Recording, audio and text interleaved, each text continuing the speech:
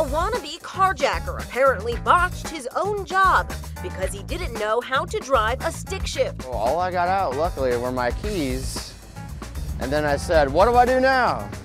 I was asking for orders.